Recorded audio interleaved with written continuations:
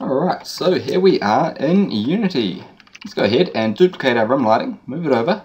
I'm just going to call this one here 5 underscore multiple lights. We'll call this 5A because we're going to have two of these. Alright, grab our rim, duplicate these, 5 underscore multiple lights. I think I spelled that wrong. Yep, multiple light has. That's right, adding a bit of Kiwi in there. Okay, so 5 underscore multiple lights. Great.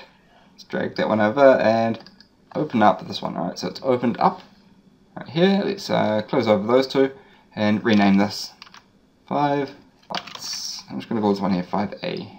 Okay, so how do we do this? This is actually really easy. It's so easy that I could do this, several times. Okay, so we're going to copy this.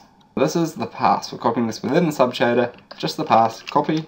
Alright, and let's just paste it in here, so right underneath. So we now have two passes. Second one, we're going to change from forward base to forward add.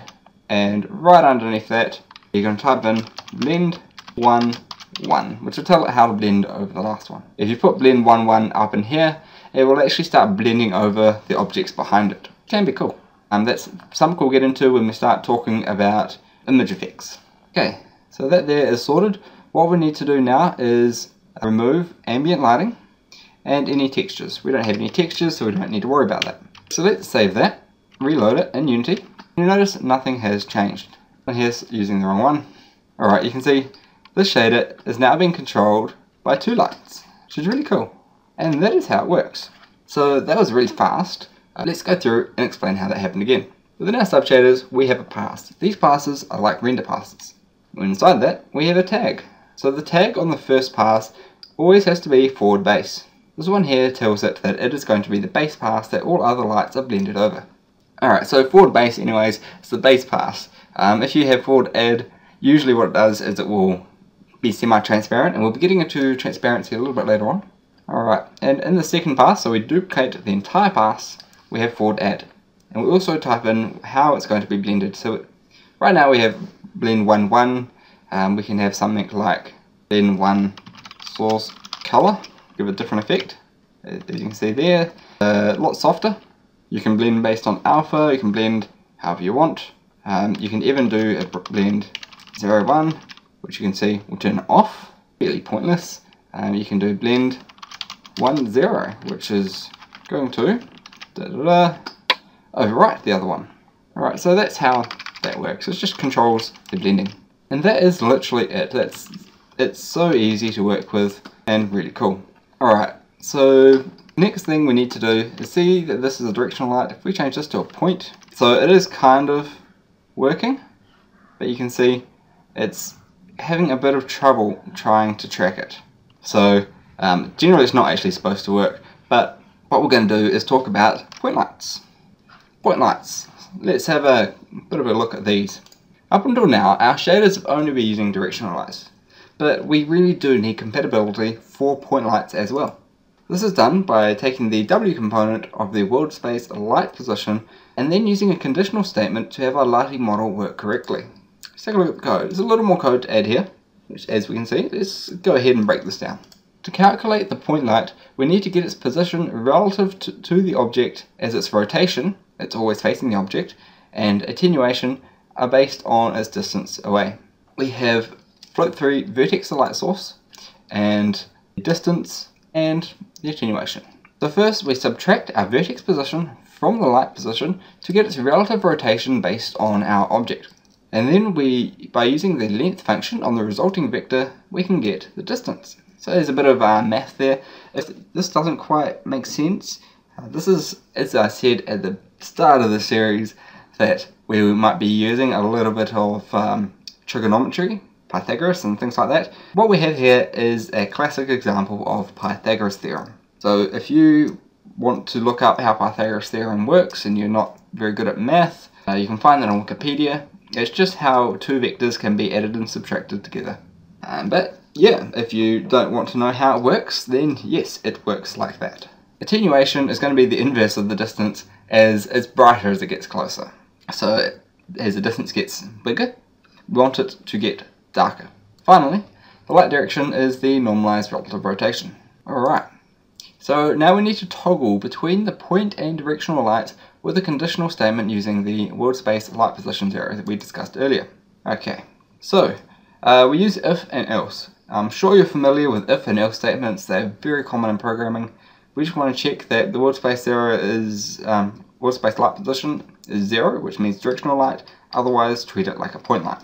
Alright, now conditional statements are very heavy calculations, and personally I don't like to use them. So because world space light position is only ever going to be 1 or 0, you can actually do it like this, using a loop. I'm not going to explain how this works right now. If you really want to know, you can jump to the last part in this series.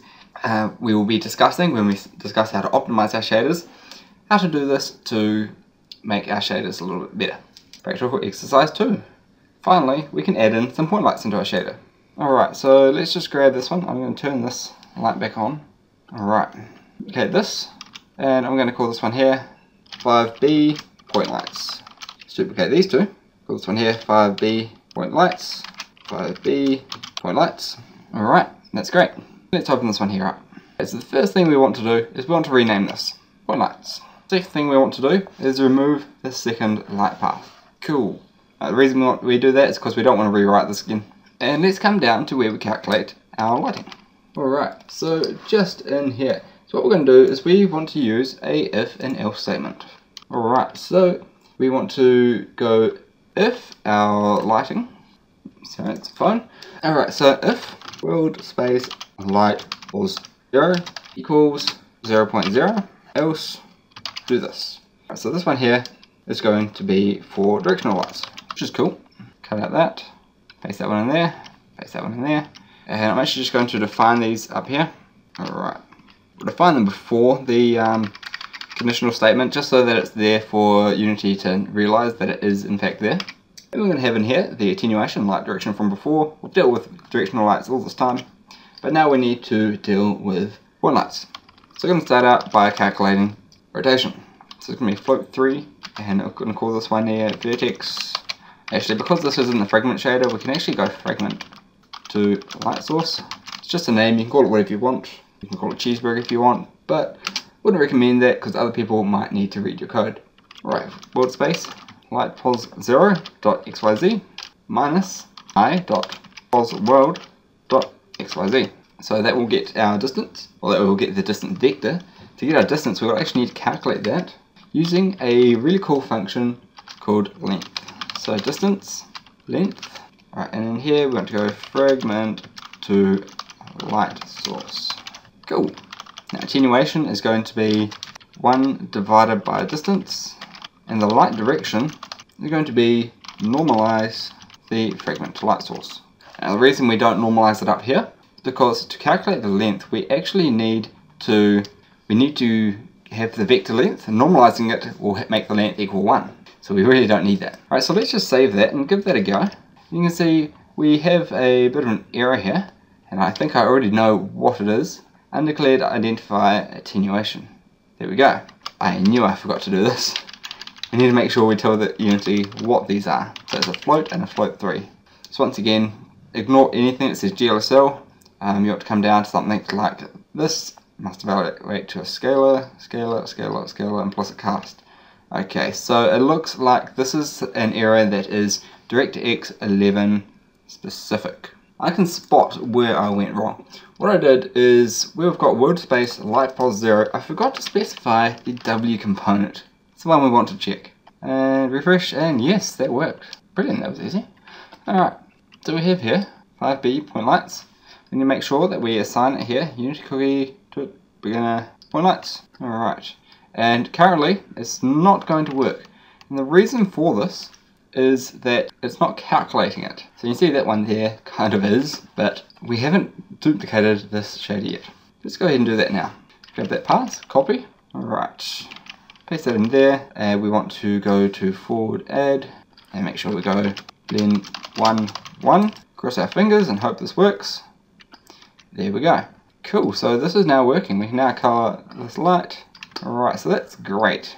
So you can see we're getting a bit of a bug here on this light, just because we haven't actually configured that to work with point lights.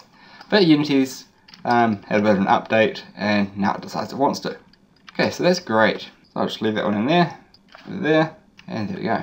Alright, I'm happy with that. Just to go through this again, to reiterate what's going on, we are checking whether the W component is 0, which will be for a directional light. It's 0 for directional lights and 1 for point lights. It's also 1 for a spotlight, which makes that a little tricky. If it's a directional light, we do the same code we've been working with all this time. If it's a point light, however, we need to calculate the distance from the fragment to the light source, and we do that by subtracting the light source position with the fragment position. And you might think that this poss world is actually vertex position, which it is, but it's actually interpolated between the vertices, so that's why it is now a fragment position. Right, so with that there done, we can now go ahead and calculate the distance by getting the length of that vector. Attenuation is going to be 1 divided by the distance, because it's inverse, and that way it is brighter as it gets closer rather than darker. And then the light direction is just going to be normalized. Alright, so remember that the if-else statements are in fact really bad. I wouldn't recommend using them at all. However, it is a much easier way to understand at this stage. When we get further on to more advanced techniques and we finish off this beginner series, I'll be talking about how we can use loops to make this much more optimized. Okay, so that is it. Hope you enjoyed that. Stay tuned for the next lesson when we start getting to some really cool stuff. About to start to get into texturing and stuff, so look forward to that.